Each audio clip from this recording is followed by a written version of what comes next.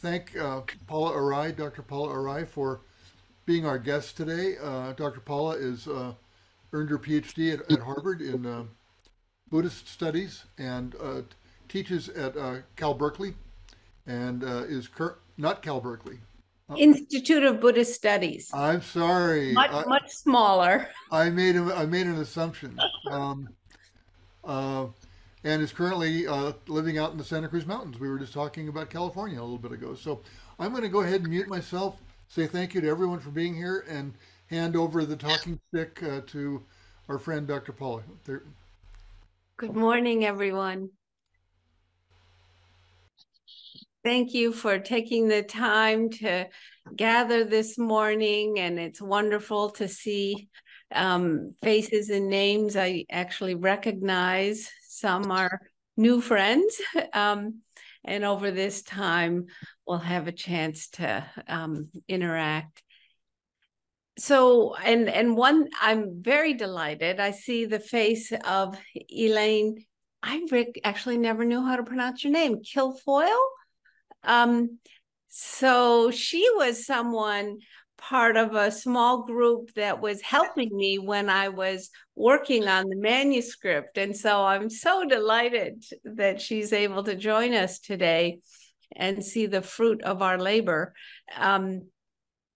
So it was the pandemic when I started writing, well, first thinking about writing and, all the news, so many people dying, so many doctors and nurses on the front lines, sacrificing themselves and their family and family time, and the frontline workers for getting people groceries. And so I sitting at my dining room table in a very safe, privileged place and wondering what can I offer. And so I was thinking of taking my book, Bringing Zen Home, and doing something with it. And then I got a phone call. At first, I actually thought it was a crank call from Peter Sellers, the opera director.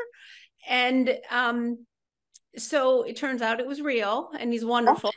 And he said that he would like me to write Bringing Zen Home, not the actor, the opera director. So he asked me to write Bringing Zen Home, which he said got him through that first summer of the pandemic. So this is like August 2020. Write it in a version that people will read. And so, yes, the scholarly version, I try to make it as accessible as possible, but anyway, I understood what he was saying, and him being an opera director, I respected that he knows how to communicate to people and in deep ways. And so that's what really urged me to write, bringing this little book of Zen healing. And being alone at my dining room table, it was wonderful that this group of 4 or 5 people out in New York State, we had never met in person. We had occasional Zoom meetings, and they were kind of giving me feedback, perspective on how I was doing this.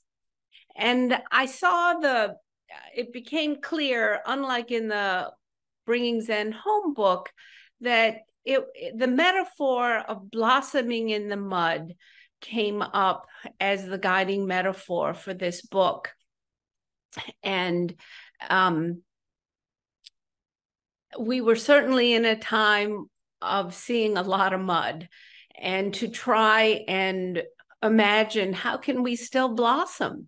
The times back in 2020 were grim.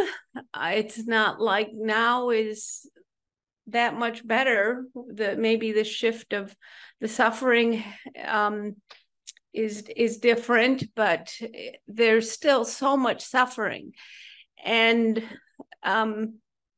so I don't have wisdom that comes from me, but I have so many people who have supported me and tried to teach me.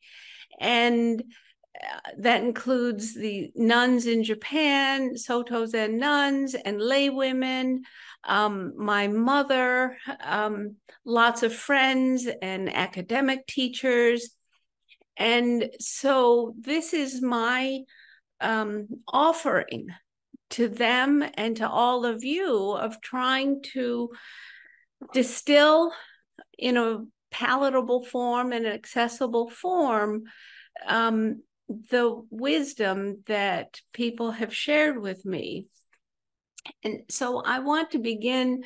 I'll be reading several passages from the book because I couldn't say it any better than when I was writing.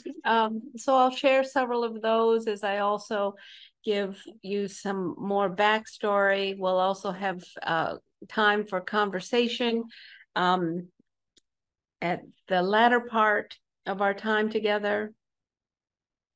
And I will say, when I first started writing the book, the editors, fabulous editors at Shambhala, they told me that I can't begin with death because people will wonder, if they're opening a book on healing, why there's so much death. And when I was beginning the ethnographic work in Japan, on healing, it just so happened that a Zen master, Kakuzen Roshi, Suzuki Kakuzen Roshi, taught at Komazawa University, a Dogen specialist. He came to the nunnery in Nagoya where I was attending a sesshin, and he was back in the Shoin, the place where the respected guest teacher rests in between teaching, and I wasn't allowed back there being a lay person, but I snuck in because I knew I had to talk with him. And we'd known each other outside of the context of the nunnery, and the people at the nunnery had no idea about that. And so I thought, okay, I'm going to sneak in. And he had just been given a terminal diagnosis and was running around Japan giving incandescent Dharma talks. And so I went, with his last bit of time with us. And so I snuck back to the Shoin and asked him to teach me about healing. And he looked at me and he said, no one at Komazawa University, the premier Soto Zen university in Japan, he said, no one at Komazawa is going to tell you this, but healing begins with death. And he said, we are already healed, and that's our koan. And so it took me a long time to even get a toehold. Toehold is to even touch what it was that he was getting at. A few decades later, I have more of a sense. So that's why beginning with a book on healing with death, to me, makes the most sense, because there is so much wisdom in the death process, in facing death, in living with those who have passed on, continuing to live beyond them.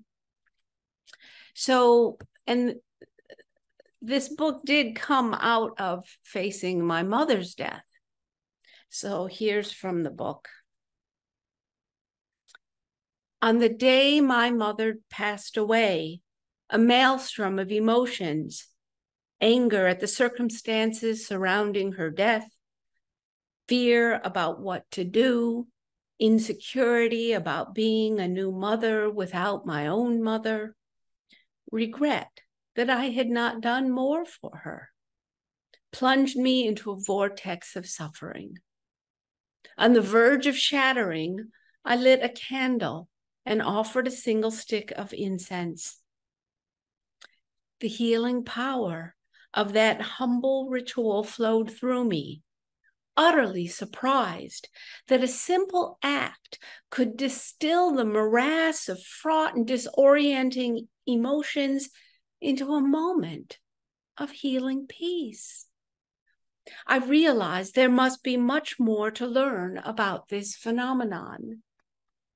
Fragile, bewildered, and exhausted, I embarked on a pilgrimage in Japan to learn how healing can arise out of the midst of turmoil.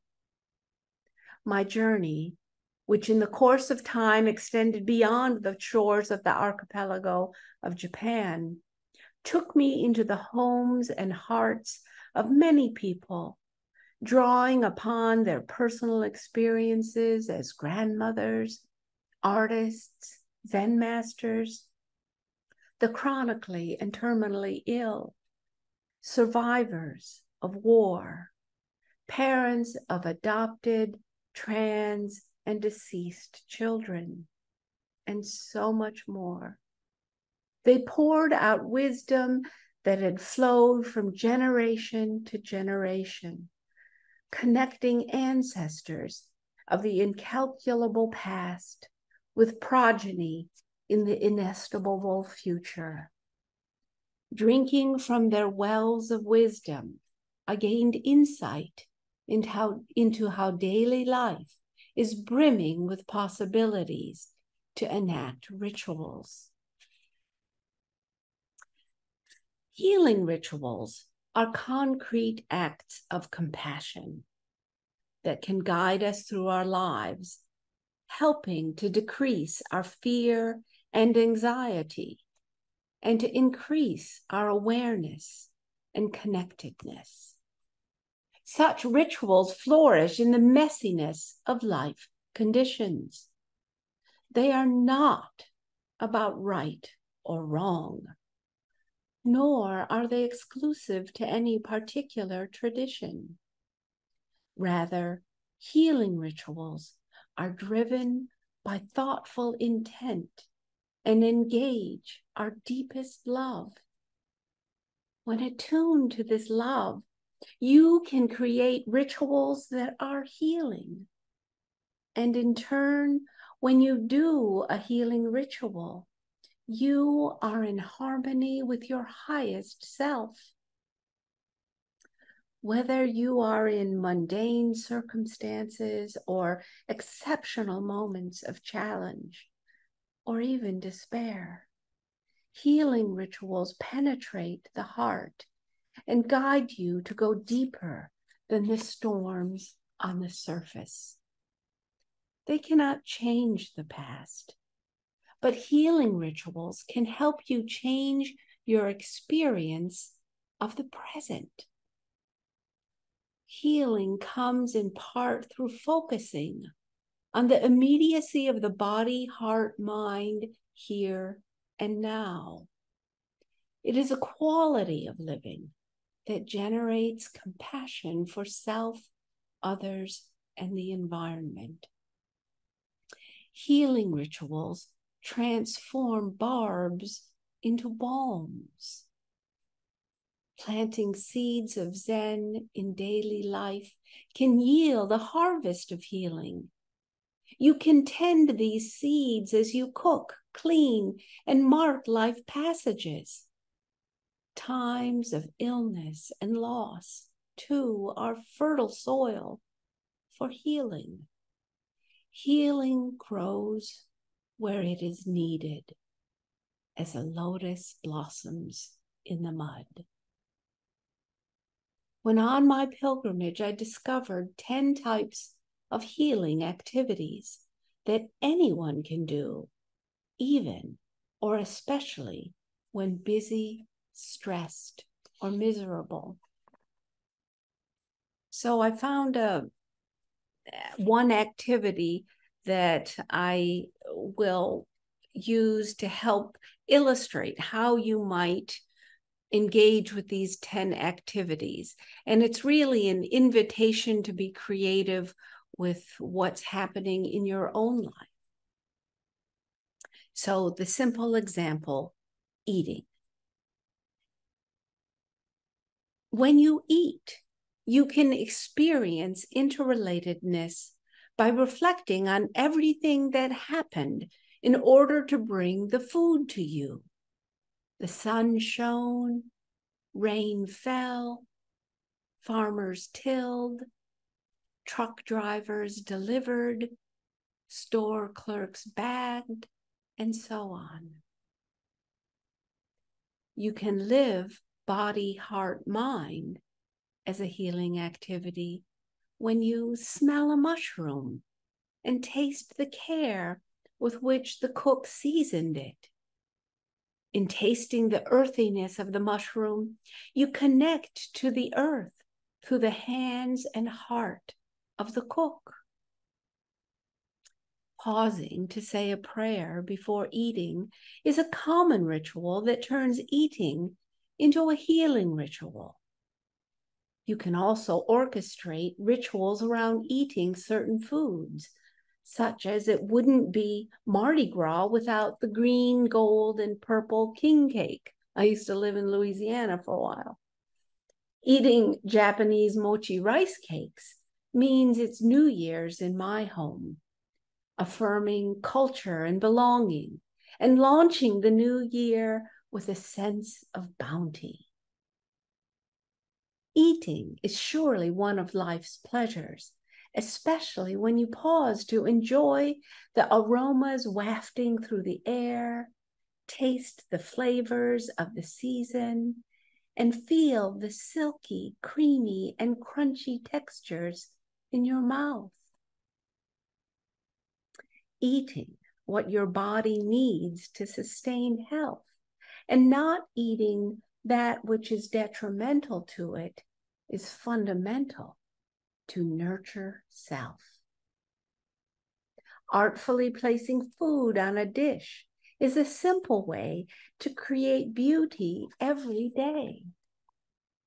Eating provides innumerable things for which to express gratitude: the harvest, the job that enables you to buy food, the sale or coupon that helped you save money, the cook, the dishes you eat on, the time to sit and share with others. Eating also offers ample opportunity to accept reality as it is, such as when you forget to get an ingredient or you overcook the food. Eating is an activity ripe for expanding your perspective. You can learn about values and customs by sharing meals with friends of different cultural backgrounds. Eating is a basic way to embody compassion. Give meals to a family in need. Serve soup to someone sick. Spoon feed a baby. Puree food for a person in hospice. Or simply pause to take joy in the pleasure of those eating near you. So these are the 10 healing activities that I would invite each of you to imagine. How can you practice them, apply them creatively in your own life, and how to ritualize activities in your daily life? And by ritualize, I mean making meaning out of each gesture, imagining how it connects you with things you are touching, with people you are reaching out to, with people in the room, with people not in the room. What is in your heart when you move through the day? And to ritualize is just to make this conscious and poignant in your daily life. Rituals don't have to be top down. In fact, the women that I worked with, one of the things they taught me that I hold so dearly is, I guess I want to say, the permission to create the rituals that help me in my very specific idiosyncratic way. Because it's we must feel at home when we are doing these rituals. We must feel supported, even in the places that nobody knows about. And so the colors, the smells, the sounds, to ritualize is to generate that which helps you feel safe in that space, to help you be in touch with the parts that hurt and open them up gently to the beauty and the love that is around you. It can be even just the very quiet love you offer yourself or a pet that comes and leans against you as you sit at your altar or on your cushion or on your sofa. That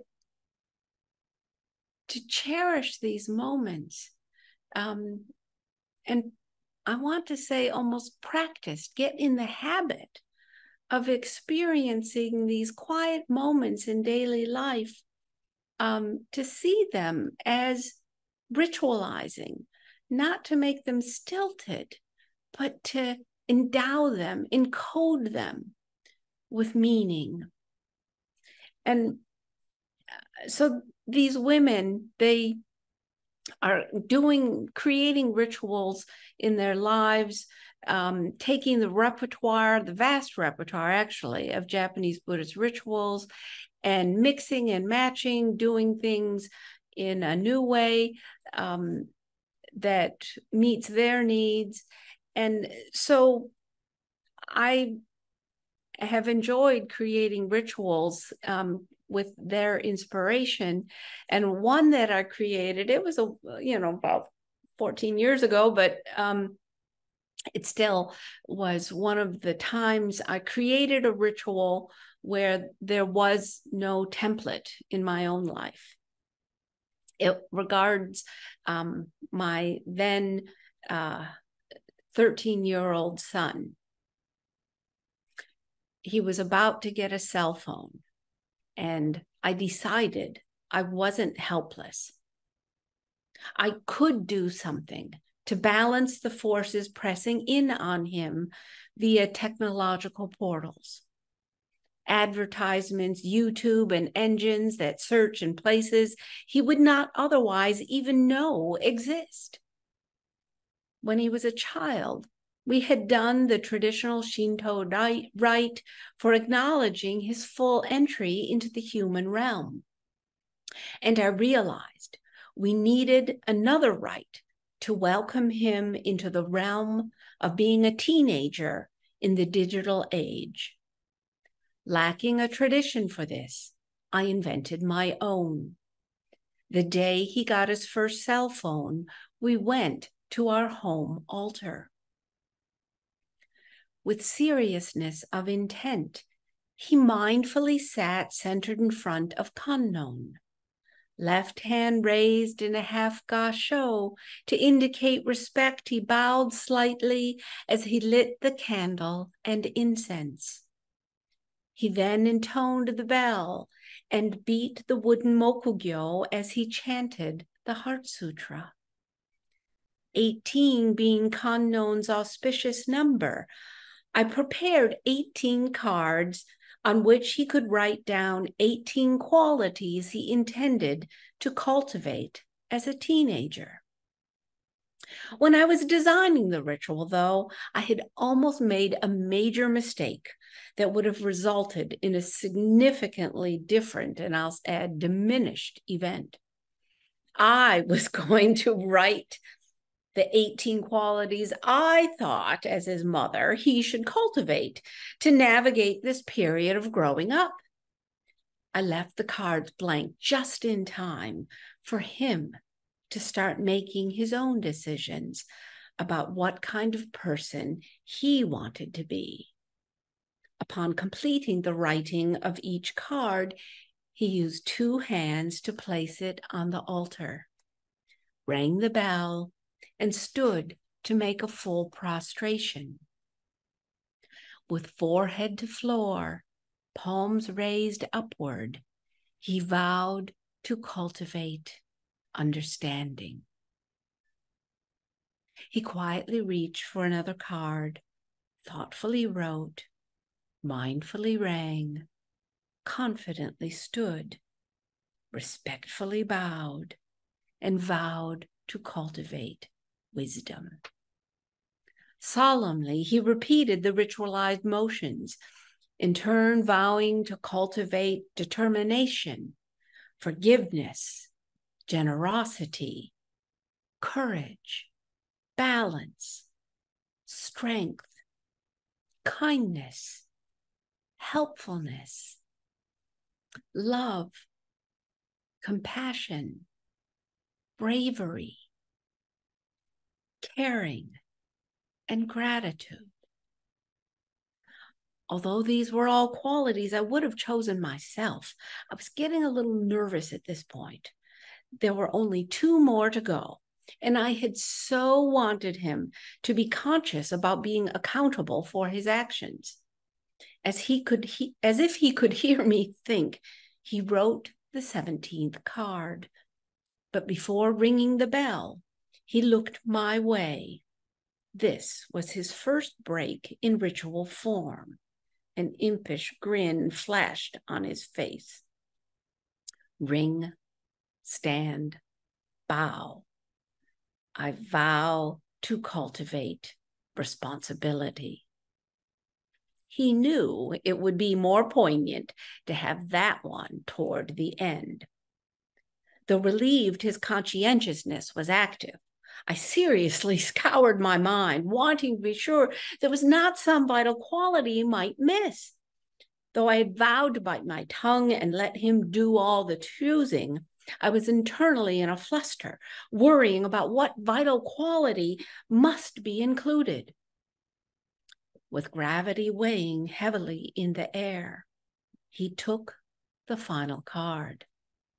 It was sinking in that if I had mandated the qualities he would have to commit to before receiving a cell phone, I would have lost that incredible opportunity for him to demonstrate his growth and for me to find out who my son was.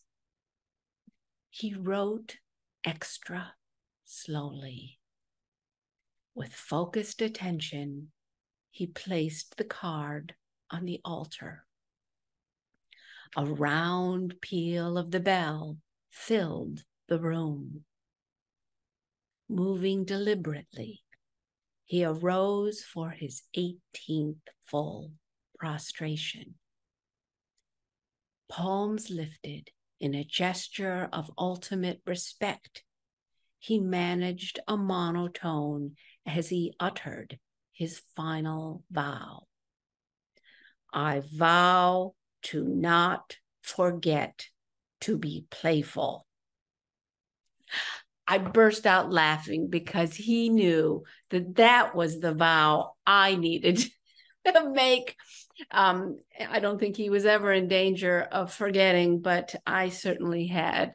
And having it come from him to see that he could now be the teacher, he could take the reins, and that was a gift to see that my son was on his way and I could relax a little bit at least. So that was from the parent's perspective of the child. And now I'd like to share a story of the child's perspective of the parent. This is a story from my partner's life. When Kai was 4 years old, he knew that his family's survival hinged on his silence.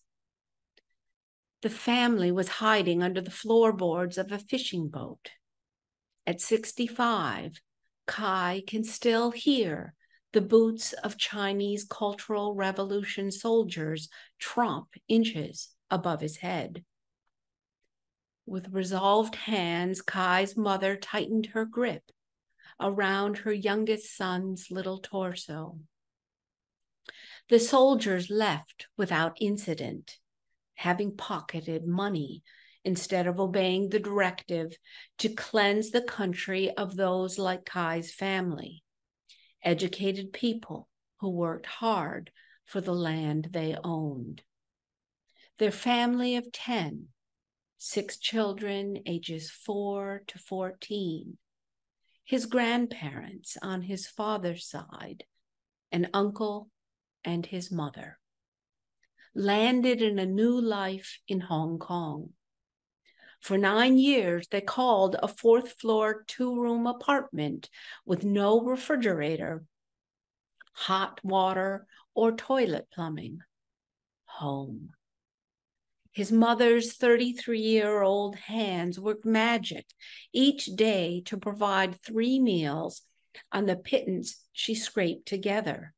And she made sure her children were clothed and went to school.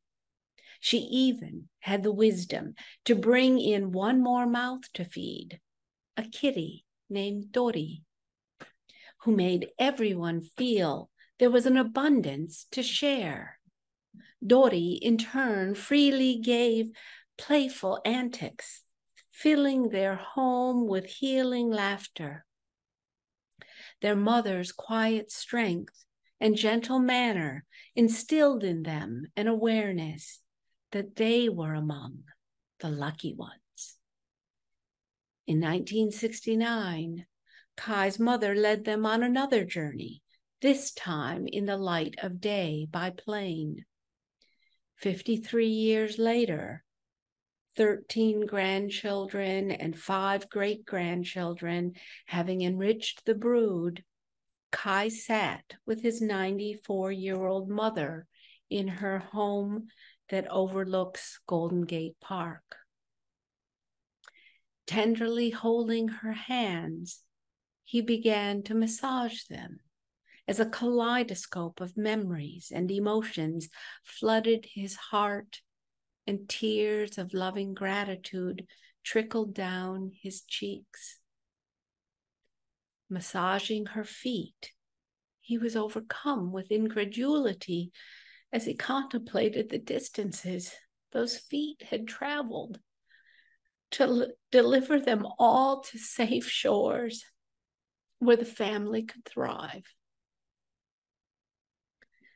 Feeling it impossible to love and care for her as well as she had cared for all of them, he hoped she could feel at least his sincerity of the love, respect, and gratitude pulsing through his fingers, that her body felt some comfort and relief.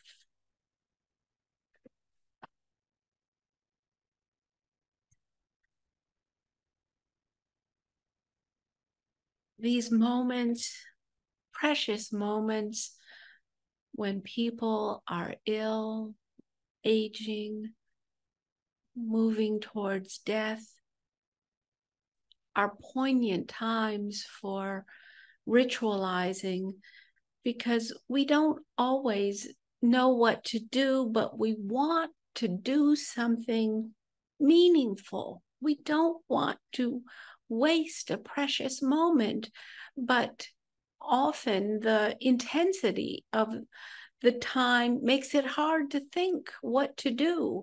And that is one of the treasures of ritualized activities, is you can design something or plan something, think of something ahead of time that you can do.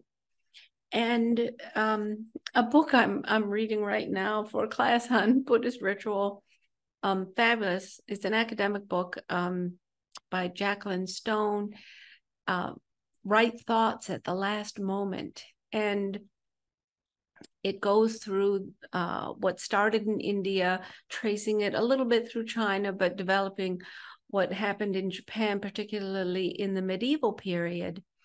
And one of the rituals, and maybe it was even Elaine who gave me the insight, that one of the rituals, predominant death rituals or dying rituals, is as someone is passing away, you have often an Amida, but Kannon, Jizo, whatever image someone has an affinity to or you have access to, they would tie a 5-colored strand braided ribbon or cord to the left hand of the Buddha image and place it into the right hand of the person who's either lying in their bed, or sometimes those who are particularly strong in seated zazen posture. And so the idea that you are, when we're born, we are connected to our mothers through our umbilical cord. And at death, it can be so lonely. And when she said that, and Elaine, you can tell me later, was it you, your sister, who had that idea of we're so alone, no umbilical cord at death? And I thought, oh my God, but there was this Buddhist ritual of holding that cord, connecting you to Amida, where the notion of birth and death is more about transformation, and you can be reborn. Many hoping to be reborn in a Pure Land, that cord then connects you to your next life. And so at death, you can ritually create another umbilical cord. And so I've actually already bought ribbons and told my son, where they are. I want him to use the 1,000-armed Kannon statue we have in our home altar, but people could do this with any object, even if it's a beloved rock or a hawk feather or whatever is meaningful. That why such a ritual can be so potent is, first, the people around you have something meaningful to do, get the ribbon, get the image, and you can hold something to feel connected to something bigger than the body that will undergo a radical change. And you can feel safer. You can feel more cared about. And so these material objects that we can place around us that can help us generate that sense of being at home wherever we are, whatever the conditions, that is the power of ritualized activity. I don't know if others will feel that, but I do think that, it's worth a thought if there's some such ritual that you want to plan ahead, or someone it might help them as they are transitioning. And when we connect to things larger than our own immediate narrow circumstance, well, first of all, when we are so stressed or in pain, suffering, it's easy to feel the universe has closed down and shut in around us. That's the nature of suffering, to feel like you are stuck, that you don't have options, that all you can see is the ugliness around you. And rituals can be a way that you can like place some flowers in your view or in the view of someone suffering that connects them to nature, or take them out in nature. And it's a portal that can connect the beauty outside with the beauty that is in each of us, that perhaps needs a little coaxing to feel safe enough to open up. And that's the power beauty has, is to help us feel safe, connect to something bigger, and something that sheds some light on the love that is around us, the support, even if it's just the oxygen content of the air, or having some potable water, that, to take a sip of safe, clean drinking water is a beautiful, powerful elixir to help us open up and know that the universe is supporting us, even if there are other elements that look like they are trying to bring us down. So here, back to the book. Beauty beckons us to focus on the present moment by enticing us to notice what is happening here and now. We are invited into deeper relationships with ourselves, our loved ones, our world. Being in the presence of beauty signals it is safe to open up, though it can be scary. We feel vulnerable, exposed, even ashamed. It takes courage to open up. Though our circumstances differ, all of us experience pain, doubt, and fear. When we don't tend to daily healing, negative experiences can calcify and form bricks with which we can, and often do, build walls in our hearts. Barriers can feel protective in the short term because they shield us from the full force of misery, but they leave us stranded. They restrict our view of ourselves and the world. The narrowed perspective distorts what is happening, making it easy to see what confirms our fears. We then feel threatened, which intensifies fear and sometimes even generates hate for ourselves and others. Over time, we begin to think that that's all there is to see. While hidden behind barricades, we become disconnected from others and out of touch with much of the reality around us. Ignoring or denying reality drives away deep love and prevents liberative healing. Beauty's most potent power is to dissolve the obstructions that block your view from the fullness of where you are.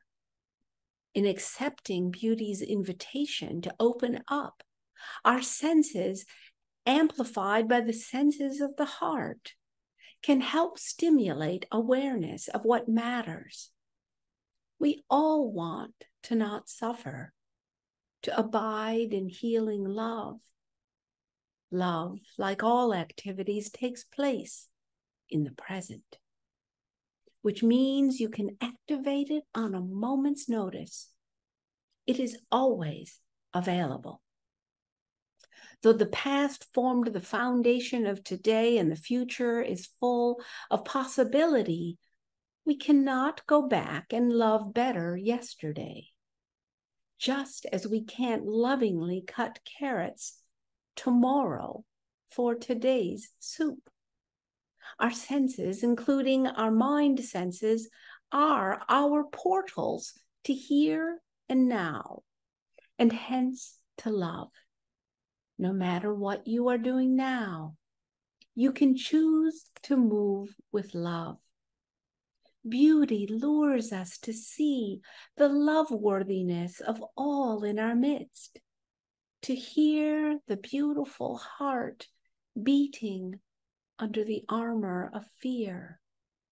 Beauty summons us to open up, to connect, to love. Taking cues from beauty around you, you can actively beautify your life. The secret ingredient to beautifying anything is to approach whatever you do with love. Beautifying involves expanding your perspective, enabling you to create spaciousness and a sense of safety so that you can see things in a bigger context. Beautifying dissolves divisions and brings out deeper dimensions of our relatedness. To expand your perspective, you can increase your field of concern. You can begin with yourself and be in touch with your own needs.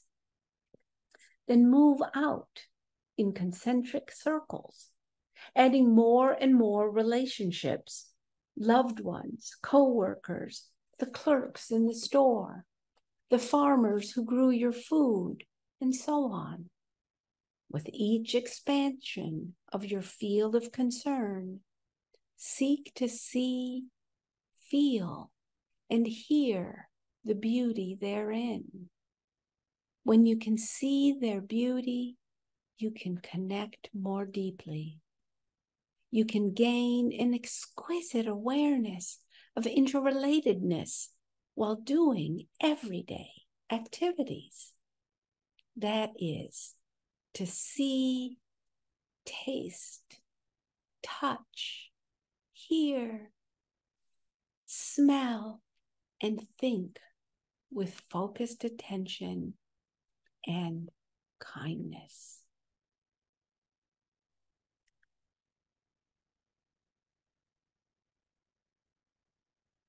A little more on beauty. Beauty enriches everything in its midst. Healing is the activation of all our senses in the service of beauty.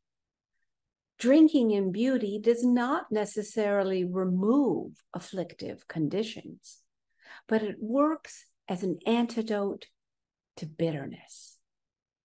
Acting as a solvent, beauty loosens debris in the heart and halts the calcification of negativity. Beauty bestows a graceful form of sustenance that soothes tender places. It is a potent medicine that can seep into the interstices of your heart, a golden salve for mending nicks and cracks. Sometimes beauty heals things you did not even know were wounds until after feeling the liberating strengths that supplant them. Beautifying can ameliorate stress and loss as it strengthens your heart to be kinder to yourself and others. Perceiving beauty is a profoundly refined mode of acceptance. For seeing beauty involves recognizing the value of something, and appreciating its strengths and contributions. It can help heighten awareness of our interrelatedness. Seeing that we are an integral part of the world can also awaken us to the beauty in ourselves, a core dimension of healing. And there is so much self-hate that gives rise to hate of others. And we are having an epidemic, a pandemic of hate. Perhaps we are more aware of it because of 24/7 access to information around the globe. But I do think the consequences of our hate can be faster and more destructive than we've had the power to be in prior times in human history. So I encourage us to expand our view, to expand the lens we view the world through big enough to see that all our stories are interrelated. When we can see our interrelatedness, we can see the beauty even in those we disagree with. We can perhaps appreciate more the fear that is driving people to behave in ways that are hard to be harmonious with.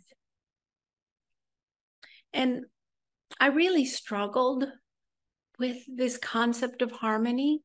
It's the final chapter of the book. And, you know, harmony, you know, I was a music major. And so, you know, there are different qualities of harmony, you know, like Baroque harmonies. You can kind of tell what the next chord's going to be.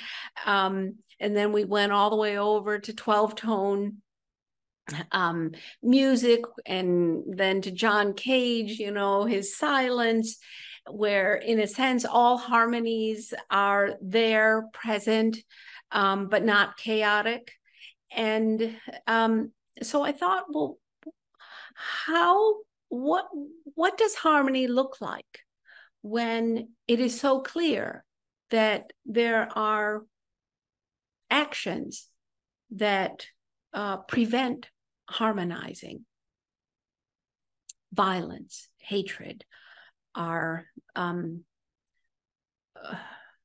intense activities that make it hard to say, here, come into my home with all your hate and violence. We want to protect ourselves, and we should protect ourselves. So how do we work with these people or ourselves and face our own dismissiveness or disdain that only in its more extreme form becomes hate? That I thought, taking the cue from music. I'm playing string instruments. Sorry, I'm too far from the phone. Someone else got to get it. That the violin has E, A, D, G strings. And so when you play the note D on the A string, the D string, being an octave apart, if you're in tune, will ring. And so the sound of the D is so much more glorious. And then those who can play really, really well, perfectly in tune, can get the third ringing and the fifth ring. And that's why people like Itzhak Perlman and Pinky Zuckerman are so glorious to listen to, because they can just, they can make everything ring. And I thought, yes, that's what harmonizing is, that you have to be in tune with the causes and conditions, not off. And that takes discipline, that takes precision, that takes accuracy. It's not that everything is okay, that to get to, so compassion, I thought, is that kind of very precise, disciplined action that is in tune with all the causes and conditions of the universe. And when it's in tune with what's actually going on, not what you perceive or fear is going on, then things ring. And so, how to practice, how to hear where the universe is, how to feel it, see it, smell it, so our acts are in sync, in tune with it. That this is compassionate activity. It's not compassionate activity just because you hope it's compassionate. Like I'm always hoping I hit the note perfectly in tune. And since I don't, that's why my violin teacher in college encouraged me to go into Buddhist studies, because I'm not that precise. And I still keep trying, but it's not enough to just want to be in tune. We have to figure out what is the precise compassionate action for this particular condition, this moment, here and now. And when we do that, we all heal. When any of us gets it perfectly right, it helps the rest of us begin to get in sync, in tune, because it's safer. Quite literally, it's safer. So that's what I finally sorted out in how we can, what harmonizing means in a healing mode, in a world full of violence. I'm so sorry. I didn't anticipate. I mean, that phone never rings. I'm sorry. It'll stop now.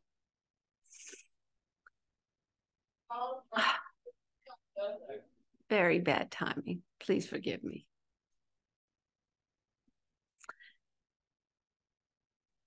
So how do we, oh, you can barely hear it. Sorry, I should have been less distracted. So how can we find a way to harmonize in our world today? What are the healing rituals that will help us be compassionate? That's what I invite all of us, including myself, to try and sort out.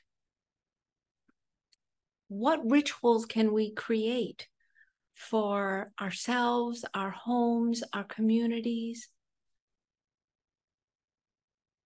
that will help more people be embraced more clearly? I think we're all embraced, but help them feel embraced by this amazing harmony that enables us to live and breathe, that supports life. So that is my hope, that may gardening your heart yield healing blossoms of beauty, harmony, and love. Thank you for listening, and I welcome conversation with you now. Thank you, Dr. Paula. And we have some time, friends. There are more people than I can see. So if you raise your hand, I might miss you if you're on the second screen. I'm sure many of you know, under the Zoom menu, under reactions, it says raise electronic hand. So if you'd like to do that, I think Paula would enjoy comments or questions. And Paula, maybe I'll seed the process just a little bit. You know, I loved your talk, and it reminds me, you know, in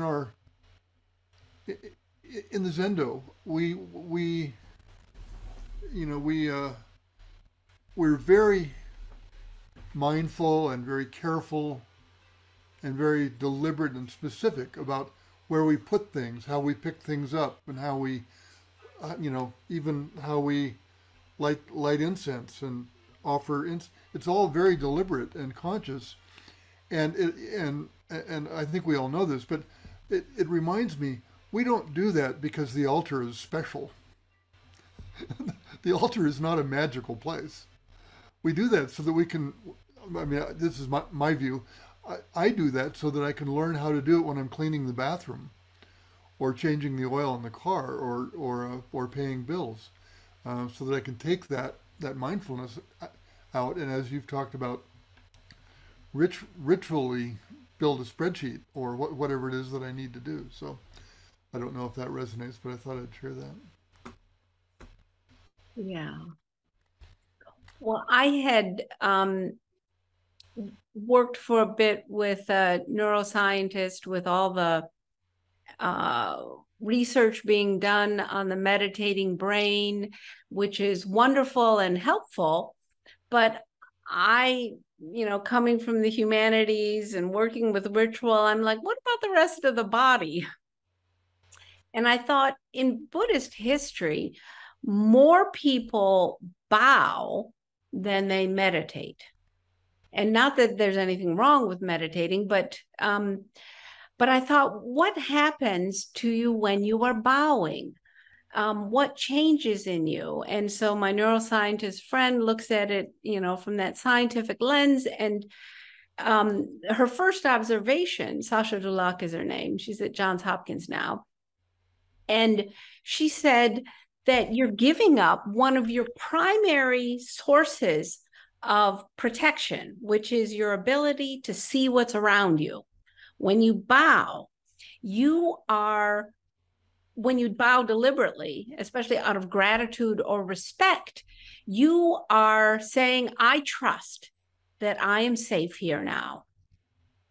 And when you keep doing that, bowing over and over, you are perhaps, we don't know, but perhaps you are changing the biochemical cascade that happens inside you, that you are generating this trust in your environment. And, you know, the more we feel safe and trust the spaces we're in, the easier it is to relax and be kind. You know, it's when we're afraid that we tighten up and snap at people. And so, in a way, this ritualized gesture that goes back as far as the tradition, and we see it all over the world, of bowing out of respect and gratitude. There are other kinds of bows, but when you bow out of respect and gratitude, that this ritualized gesture is perhaps helping your body say, oh, I can trust, I can be safe. So that might be one thing that gets built into lots of rituals, Buddhist rituals and otherwise, because it can transform what we experience. Wonderful, thank you. We have a bit of time, so please, if you'd like to ask a question or make a comment or share something, go ahead and. Well, I did see on the chat, someone asked, what are the 10 healing activities? And perhaps when I read the example of applying the 10 healing activities to eating, I didn't delineate that clearly enough. So they're on page 7 of the book if you want them in list form, but they are experience interrelatedness. That's not just being cognitively aware that, oh yes, the rain that fell may have been drunk by a dinosaur, several million years ago, because the water just keeps transforming. It's not just knowing those kinds of things happen, but experiencing it. Like when you drink the water, you feel connected to millions of years ago, to the animals that lived and survived on that water before. Live, body, heart, mind is the second. They're not hierarchical at all. They're just numbers. Live, body, heart, mind. So that means don't be just in your head, which is, something I can do quite easily. But connect to your body and to your heart. When you're living in that mode, that is one of the ways to activate healing energy. The third, orchestrate rituals. And that, can be as simple as brushing your teeth, or as complicated as a whole community coming together to honor someone, people making their offerings, people reciting poetry or playing music. We can have very complicated rituals that we can orchestrate. And again, orchestrating rituals is all about consciously acting, moving, with generating the kind of meaning that gets you in touch with the interrelatedness of the universe, of the support that is there, even if it isn't immediately evident in your own mind.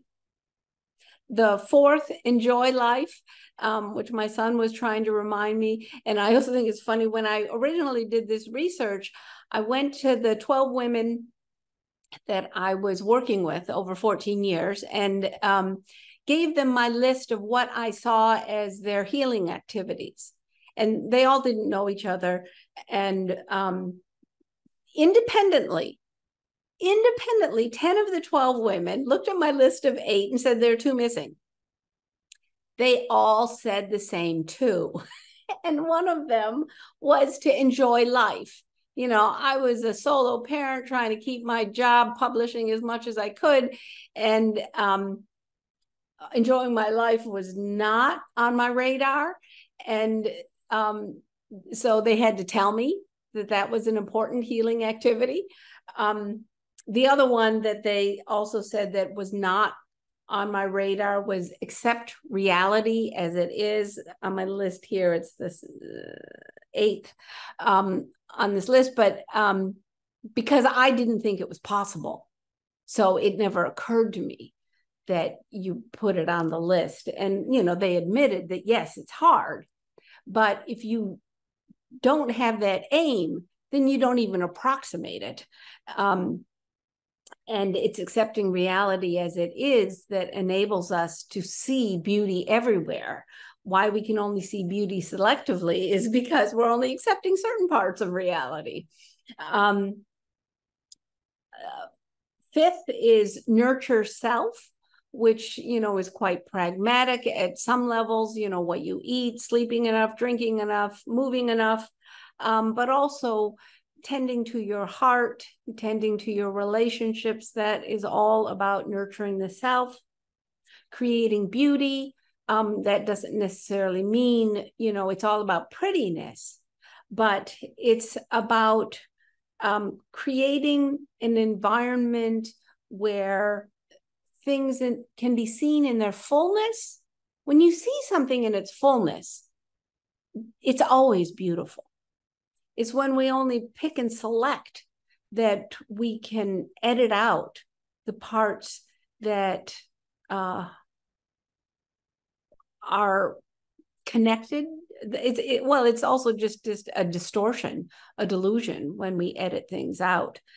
So creating beauty is about, again, expanding the perspectives to see something in its fullness, not just prettiness. That's what I don't mean that about beauty. Express gratitude. In a sense, that's a shortcut to healing. Perhaps you've noticed, I'm not the only one, that when you are really grateful for something, you can't be angry at the same time. You can't be hateful at the same time when you're experiencing gratitude. So when you can consciously focus on what you're grateful for, then the suffering of whatever you're going through fades away. Then here, the seventh one again, accept reality as it is, big, tall order, but necessary part of healing, because it's the narrowness that causes suffering, because the narrowness is a delusive view of what's going on. And so ninth, expanding perspective, that's the antidote to the delusion. Expand your perspective. And although we can't always accept reality as it is quickly and all the time, or if ever, we can continue trying to expand what we see. Imagine, what's it like from that perspective? What if I thought about it this way?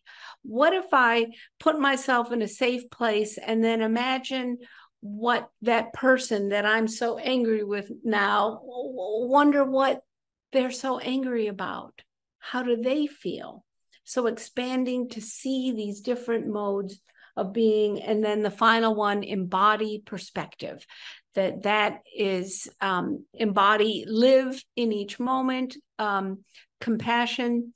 And again, compassion is a concrete, practical, precise action that you know it was a compassionate action because it results in amelioration or ending of suffering.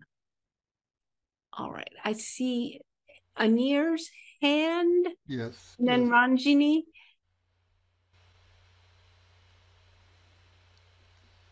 What was number 8?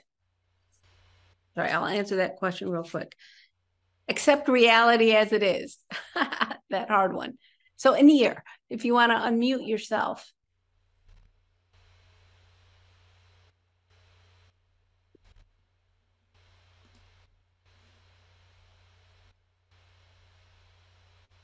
Or Ranjini, if you can hear me, you can unmute yourself. And yes, thank you. Thank you so much. I especially love the image of, when we are passing to the ribbons and to tie, that go from the Buddha, the Bodhisattva, to from their left hand to our right. And it's something that I will do. And, it's just, thank you so much for giving me that ritual. You talked a lot about, how material objects give us a sense of safety, which is and ritualized moments in the messiness of life, and I love that. But one of the things I'm confused about and this may not be directly related to the presentation, but I would, love to know more about it.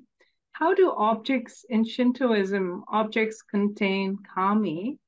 And even a fictional character that is very positive or, powerfully drawn can also contain kami. And I like that idea. And I was just wondering if you had any information or understanding of that. put a little of my school teacher hat on real quick. Thank you. Shinto is the indigenous tradition of Japan. And Joseph Kitagawa, who is at the University of Chicago, came up with this phrase called, it's a seamless worldview. And by seamless, he means that there is no separation ontologically of the nature of being between animate and inanimate objects. There's no, like, in a garment, you have a seam, two pieces put together. He says it's seamless. There's no seam. Aren't two things being put together. So ontologically, the categories animate and inanimate don't work from a Shinto perspective. So it's not that the kami or the I'll just use this word real quick, divine energy, is in an object, but the nature, the ontological premise in the Shinto is that everything flows with this energy called ki or chi, if you've heard of like qigong or qigong, that energy, reiki, that's the same ki, that energy that is flowing, it flows through everything. And so what gets recognized as kami, and I use that word recognize very deliberately, what gets recognized as kami are those things that have such flamboyant ki, I want to say, like Mount Fuji, it's soaring out of the plains, and or a rock in the middle of the plain, like this huge rock, like how did it get there? Or big, beautiful trees that just, you know, bring awe, or a waterfall. And so kami are that which people have recognized has a lot of this ki. Mm-hmm. And it is possible for humans to block ki and not let it flow through. And so how do I say? So anything can be porous. Everything is porous, but you can just clog it up. And purifying is, it's a tradition that turns on not good and bad, but pure and impure. And so when something is pure, the ki flows through. And so, for example, perhaps many of you do it in your own homes as well, but why you take your shoes off before entering a Japanese home is because dirt is fine outside, but especially in lifestyles where you're sitting on the floor, you don't want dirt tracked in. And so when the dirt comes inside the house, then you have to clean it out. And so you have to purify the house of that dirt. There's nothing inherent in dirt that is impure. It's just that it's out of place. So when you are resisting the flow of things, that can also clog things up. I often use this with my students who like driving in traffic, you know, at a intersection during rush hour, the cars that want to get across the green light. I've noticed that it's less common in the Bay Area than other places I've lived. Cars will stop if they can't get all the way through the intersection to the other side because the other side's got stop traffic. But those who just forge through, and then the light changes and they're in the middle of the intersection because they've only been thinking about themselves and not the whole context of what's going on around them. Well, the oncoming traffic, the other direction, can't now move. And so respect is a critical activity for purifying or keeping things pure, because it's the person who's not respecting that their actions are going to have an effect on others, and a domino effect if it's happening at all kinds of intersections around the city. And so ki is very much like that it will flow when there is respect and things are moving in harmony with what's around it. So now I'm getting lost a little bit. I wanted to give the foundation to answer your question. I think I've laid enough foundation, but I don't think I've answered your question. You have, and which is the writer that you mentioned who talked about the seamless fabric? Oh, Joseph Kitagawa. He wrote a book, maybe it's The Religions of Japan or something. He has passed away. He taught at University of Chicago. But it's yeah, understanding that about Japanese culture helps you understand how even Dogen developed the teachings that he did, that we are Buddha nature, not that we have Buddha nature. Like you said, how do things contain the kami? They don't contain it. They are it. The activity of the mountain, the activity of the rain. And so Dogen, whether it's because thank you, someone got the book. So if you, I don't know if it's Dogen unconsciously had the Japanese assumptions, or he consciously had them and thought, well, I know how to be more I know how, but how to be even more non-dualistic than the non-dual teachings that were coming around with the Buddhist tradition. He totally broke through. You don't have animate and inanimate. Everything is Buddha nature. So in a way, it's participatory, right? So when we have like the statue the canon that I would like when I'm dying she's quite cheap, and I bought her from a mall. But she receives this daily incense and this daily offering. And then there's this sense of presence because we sort of give our attention and our devotion and our practice. So it is participatory, right? So as we offer respect to a space, to a home, there is that sense of beauty that you talked about and presence. Yes. At maybe not so, I don't mean to diminish, but, it's all about perception anyways. But it is true. I think the activities that we engage in, what we are having in our hearts when we're handling things, imbues them with them. And even after someone, they didn't see you do something, but they walk into the room, and it does seem to have a lingering effect. I don't know how it works, but it does seem that the energy we put out there and how we handle things lingers. Thank you. Thank you so much. Thank you. Beautiful. And Anir, if you can hear me, you've still got your hand up, and we'd love to hear from you if you can unmute yourself, if you're there. Perhaps not. We have another couple of minutes. If anyone else has another question or comment, feel free to put up your electronic hand. Elaine, hi. Hi. Hi. Paula, I just have to say hi to my friend Paula. Yeah.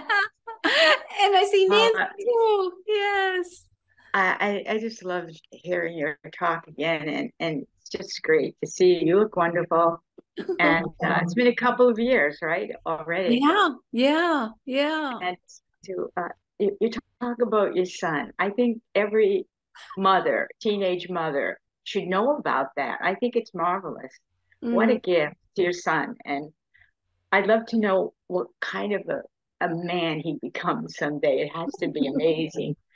But anyway, I hope we see you again. We should have a reunion. Yeah. Yes, so yes. I saw in the comments, someone said you could do it at 40. And I thought, yeah, maybe I should do it for myself. Yes.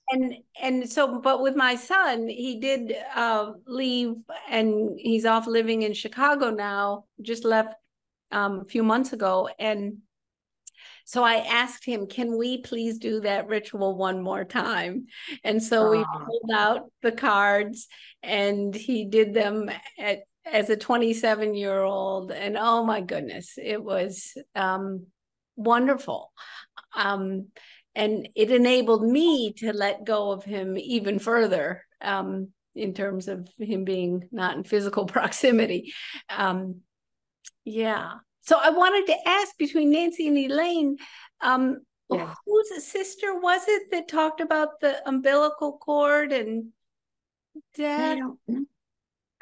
One of your sisters. I know it was one of your sisters. It must have been Nancy's sister, I think, because I don't have a sister. It could have been my sister. who actually is coming to visit today, so I can talk with her about this. And it'll be all the more wonderful after hearing your wonderful and, if I might say, inspiring talk. I really feel like a different person from when I came on at 12 o'clock. I feel like I'm like, you know, really wonderfully involved more with life. So thank you. It's a beautiful book. Oh, well, thank you. And it was really you mentioning your sister saying about death being lonely. At birth, you have an umbilical cord.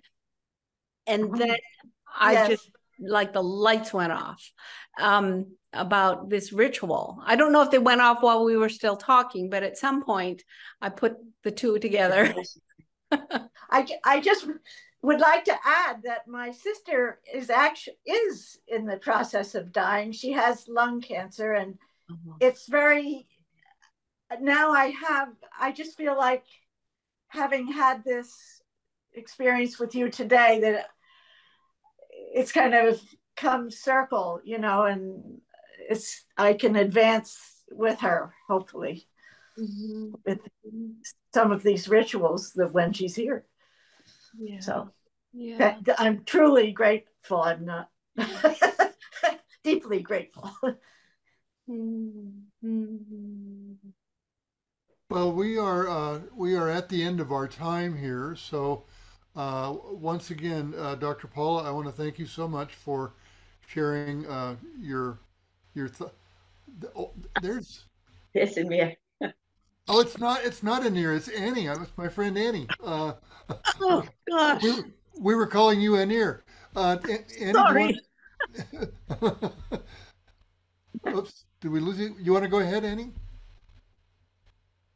Yes, thank you so much for the wonderful presentation, Paula. It was very heartwarming, and I lost my partner nearly a month ago, and I didn't have an umbilical cord symbol for his going away, but I did hold his hand and prayed with him, and to me it was a good way to keep connected for him and for myself. Thank you so much. Oh. Thank you, Annie, and I'm glad you had a chance to unmute and share. Thank you so much. Yeah. Well, the women I worked with, many commented how after someone passed, they got even closer. And because you can communicate at such a subtle level, and there are no more obstacles. And one woman in particular said, she has a lot of chronic pain, said that like if she had a particular spike in her pain walking through a subway station while her mother was alive, she felt her mother was far away. But after her mother passed away, she felt her mother was right there with her in her pain. And that she says, now I can feel her everywhere. So I'm never without my mother.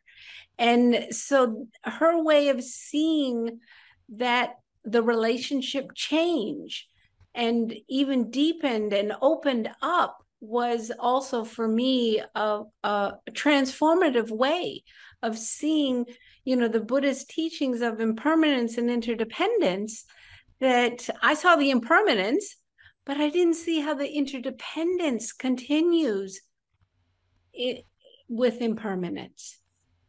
Yes, thank you. Thank you so much. It's beautiful. Thank you all. It's been wonderful seeing you. Thank you so much. Being with you. Thank you, Paula. Thank you, Happy everyone, for joining Thanksgiving. us. Happy Thanksgiving. Thank Enjoy your you. holiday. Thank you. Bye Thank bye. Bye, you. everyone. Very grateful. Thank you.